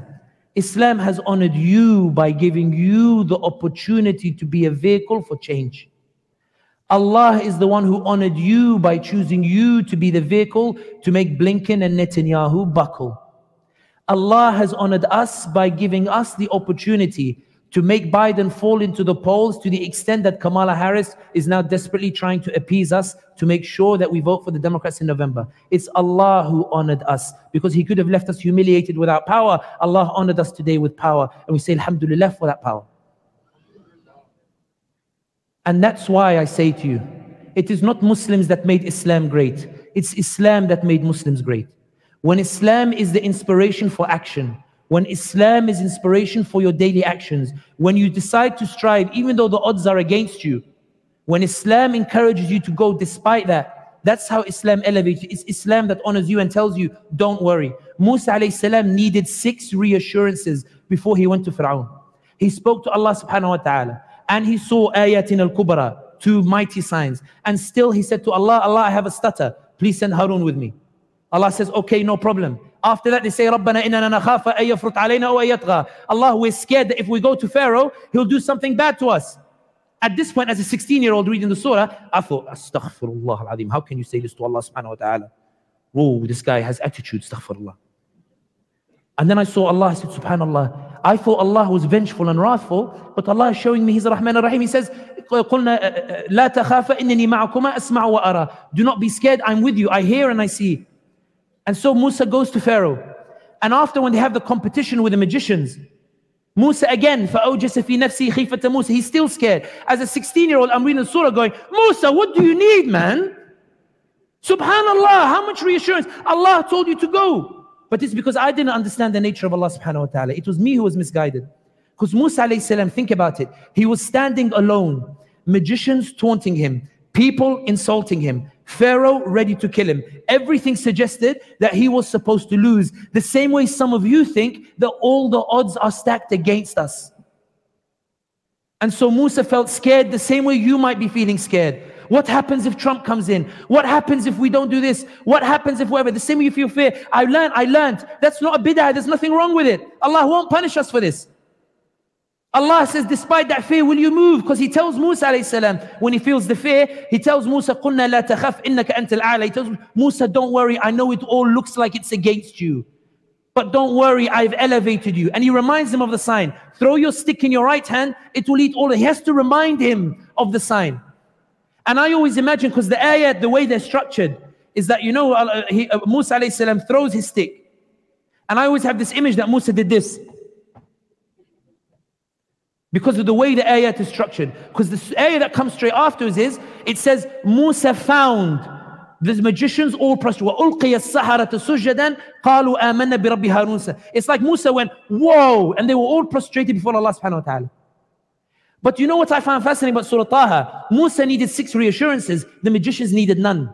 Pharaoh responded to them and said to them, I'm going to cut off your hands and legs and crucify you. And they said, قَالُوا لَن نُؤْثِرَكَ عَلَى مَا جَاءَنَا مِنَ الْبَيِّنَاتِ وَالَّذِي فَطَرَنَا فَقْضِ مَا أَنْتَ قَالَ. Pharaoh, we know you're going to do this to us, but we will never prefer you over Allah. We saw the only sign that we needed to see. We're going back to Allah subhanahu wa ta'ala, and we know the outcome is Jannah. Do what you want. And He actually crucified them.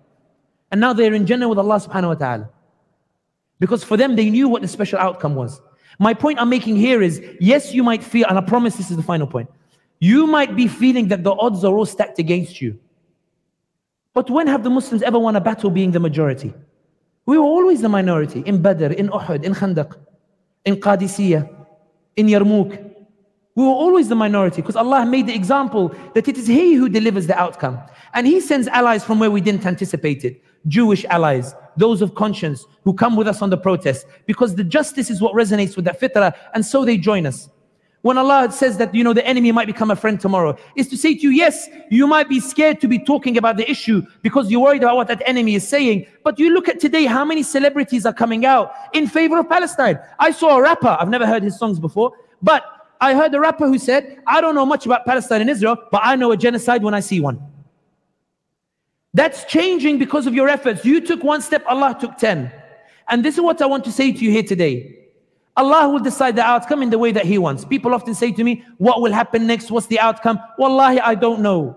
But what I do know is we're having an impact. What I do know is we forced that humanitarian pause, and we forced the hostage truce, and we forced the extension of the ceasefire. We made Blinken buckle. We made Biden buckle. I see the Democrats chasing after us. Ibadallah, what is the power that they see in us that you have yet to see in yourself? What is the power that they see in us that you have yet to appreciate? What is it that they fear from us that you have yet to wield in your favor in order to bring about the change? The reason the Ummah, there is so much repression on it, is not because the Ummah is weak, is because the Ummah has the potential to be so strong that they need to contain it. I ask you, what is the fastest growing religion in the world? It's Islam. Why are people entering Islam? It's not because Muslims are strong, it's because when they hear the haqq, they enter the deen. I went to France, I met a journalist, and he said, you know, France is in a crisis. I said, why? He said, because the new French generation, their heroes are the Muslim Zinedine Zidane, the Muslim Karim Benzema, the Muslim N'Golo Kante, the Muslim Paul Pogba. These guys will never know what it means to be French. We think that Macron is brutalizing the Muslims, but the reason he's repressing is because Islam is getting stronger. Some of you say that the Ummah is weak and the Ummah is bleak. In Bosnia and Yugoslavia in 1920s, they were concerned about the Muslim population. So they divided Yugoslavia into 9 banvinas, 9 provinces, and they made sure Muslims were the minority in each. In 1938, they had the Muslim question. They rounded up Muslim leaders, they executed some, tortured some, and put others in hard labor. The Muslims kept going. They kept reading the Quran. They kept teaching their women. They kept raising their children. They kept resisting. They kept pushing back. The Serbians invaded and tried to commit genocide. They survived the genocide. Islam is still the fastest growing religion in the heart of Europe. They can't extinguish it. In Turkey, Ataturk comes in, imposes secularism, changes the language of the adhan, bans the printing of the Quran, massacres the scholars, puts them in prison, bans religious education. 1960s, the Muslims kept going. They wouldn't stop. They kept believing in Allah and striving. They delivered Adnan Menderes, who restored the adhan. Adnan Menderes is executed for it. But the army doesn't have the power to reverse the change because a movement is emerging. 97, the Muslims, after relentless effort and striving, finally break the system and get Erbakan to power in 97. The military panics. They topple Erbakan. And then the Muslims finally, they get a mighty punch through the system and they deliver Recep Tayyip Erdogan. Okay, let me ask you, Turkey today, is it not a haven for Muslims today? Is this not the reward, the effort of an ummah that strives? So I say to you, change your perspective. This ummah is not weak, it believes it's weak. This ummah is strong. That's why I say the greatest tragedy is not that the ummah is weak, is that it believes it's weak when everybody else believes it to be strong. Today, Allah has given you an unprecedented opportunity to be the deciding vote in the elections. And as a political analyst, I'm very excited to see how you use it. I'm very excited to see if you realize it. I'm very excited to see if you mobilize for it. I have a thrill bursting through my veins that says, Ya Rabbana, I recognize the power you gave to this ummah. And I'm pleading every night. I came to America to plead with you, to say, Ya Rabb, let them see this power. Ya Rabb, let them appreciate this power. Ya Rabb, let them deploy this power. Ya Rabb, let the world say that when you upset the Muslims in America, you get unseated as the President of the United States of America.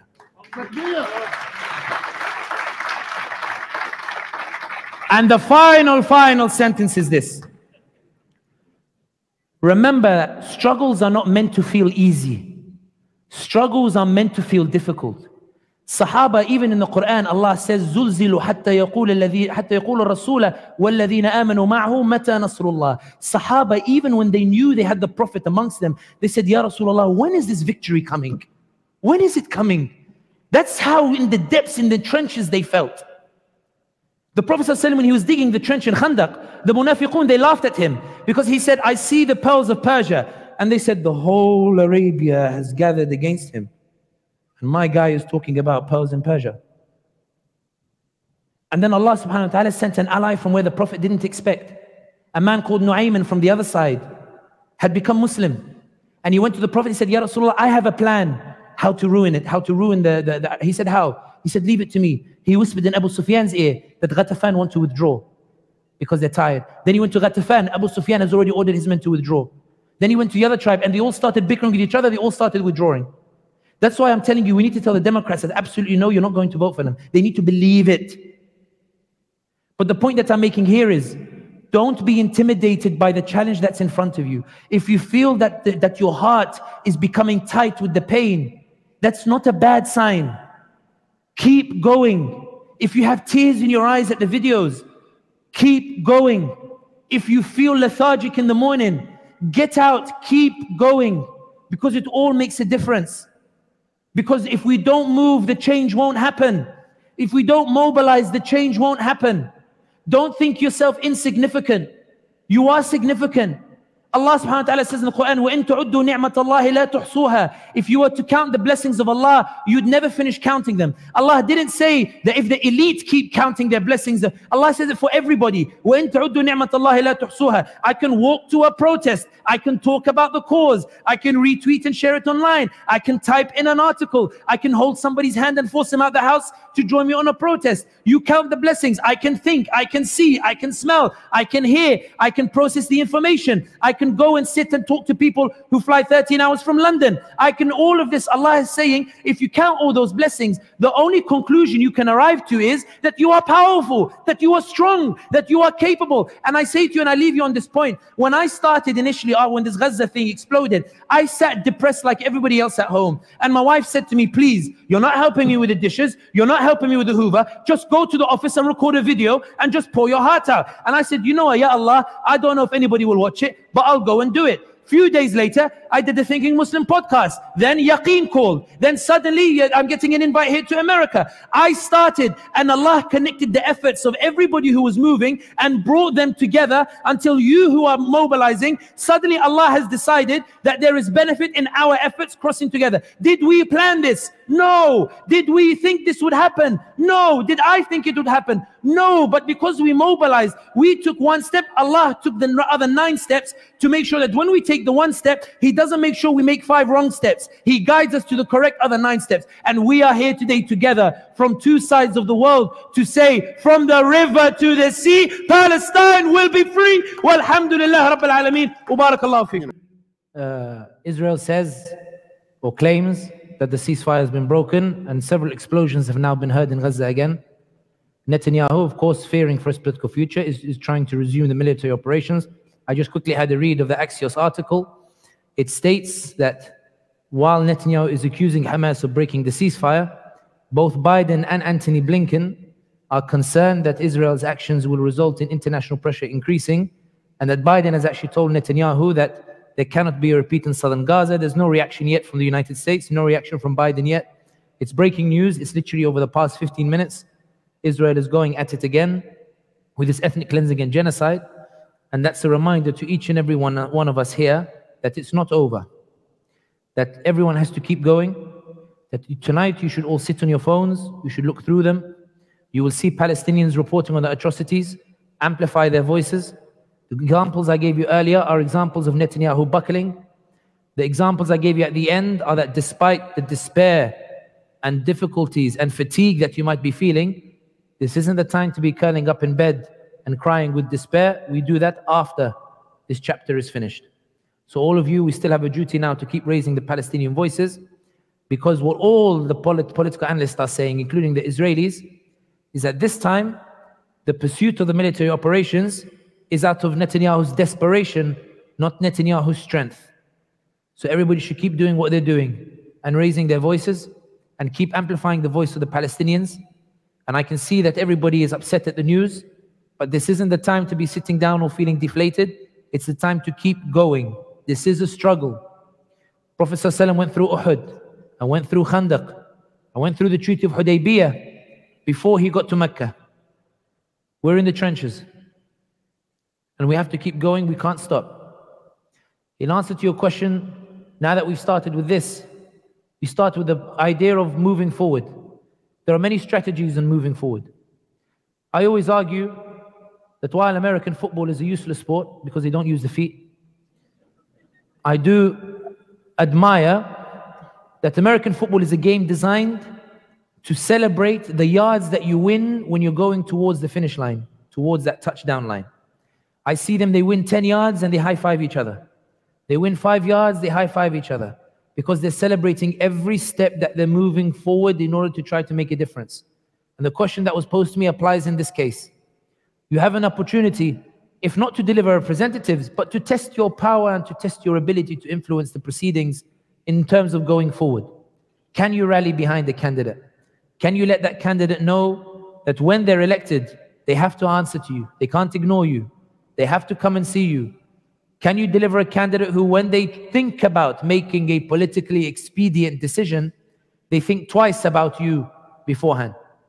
And that's why I think that this is an opportunity that even if you believe perhaps you might not be able to achieve anything, but to test it, you lose nothing. And the way I see it is this: there are many people who sometimes say that the system is rigged against us. And that I heard somebody say once, every time we vote, we get a representative who doesn't represent our values. And all the representatives, and they talk as if over the past 30, 40 years, we've actually had representatives who represent us. As if we voted over and over again. They've always been Muslim representatives in Congress. Whereas in reality, it's a very, very recent phenomenon. The idea of having institutions like this, yes, it feels like it's been here forever, but it's a recent phenomenon. It's the result of the struggle of our forefathers, of those who came before us, who fought the battles of their day to set us up, to ensure we don't have to fight that battles and we can take it forward.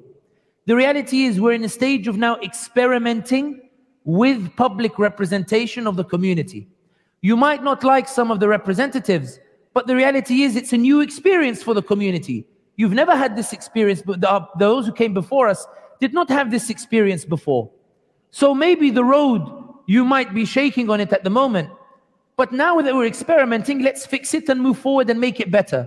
And you make it better not by abandoning the path that was carved out by those who came before you, but rather when you trip up on that path, you get up and you shake that dust down and you keep walking. The representative before you didn't like, go and change them. You felt the other representative didn't listen to you, mobilize and force them to listen to you. For wallahi, talk to the elders and they will tell you, once upon a time we had no representation, no voice, and ask them what those who didn't represent them did to them. We say in London sometimes they say Sadiq Khan, and he's done things that as a Muslim I think inna lillahi wa inna ilayhi raji'un. But when brothers come around and say, so it proves the system is useless, I tell them, Yahi, let's be brutally honest. Put a right wing as mayor of London and Sadiq Khan will look like an angel. They are not the same. Allah says, وَأَعِدُّ لَهُمْ مَسْتَطَعْتُم مِّن قُوَّةٍ, and prepare for them based on the amount of your ability in terms of power. Allah doesn't tell you prefer the perfect power, but if you have the ability to build a wall, build it. And you build it by mobilizing, by engaging and putting a candidate forward, that at least he will hear your voice, and if he doesn't, that one you can punish later. So I will say to you, now you have an opportunity to test your strength. Gaza has united you. We continue in our efforts to put pressure on the international community to force Israel to stop its barbaric ethnic cleansing and genocide. It's a struggle, it's tough, but we move forward. But now there are opportunities that are opening up that those who came before us did not have. We will not disgrace those who came before us, who brought us to this position. We will honor them by inheriting their memories and moving forward and taking advantage of those opportunities. And one of the ways in which we do so is to try to use this opportunity before us to try to deliver a candidate who will listen to us. I encourage you to engage, because I will say to you honestly, and I always use the Turkey example. Turkey, the entire system was built on military coups against everything that has the smell of Islam. The Muslims didn't sit down, they smashed through it. So always take hope from what the other groups of the Ummah have done. The Ummah is one body, and I'll be brutally honest. I know sometimes that we in the West, we're arrogant to believe that we are the heart of the Ummah. But when I compare the efforts of other Muslims around the world, in Uzbekistan where they're shaking off Soviet influences and now lifting the ban on children in mosques or the like, I would say they are the right hand, Turkey is the left hand, Bosnia might be the pillars, the feet that we stand on, we're probably only the shoulder. Let's not get too far ahead of ourselves. We do not suffer in any way like the people of those suffered over there. We are in a blessing and a ni'mah because of what our forefathers and our ancestors and those men and women who strove, they built for us to put us in a position. We will not disgrace them by abandoning the opportunities before us. You have an opportunity that has been presented before you. Let's take that opportunity. The worst case scenario is that you end up in the same situation that you are today. And the best case scenario is you make a change. And I think that means that it's worth mobilizing. And inshallah, you do it in a way that Allah guides you, that makes you further influential, with more rights and better protected, inshallah. Jazakumullah khair. I've been instructed by certain lawyers to indicate that the MCA does not endorse any particular candidate for any race whatsoever.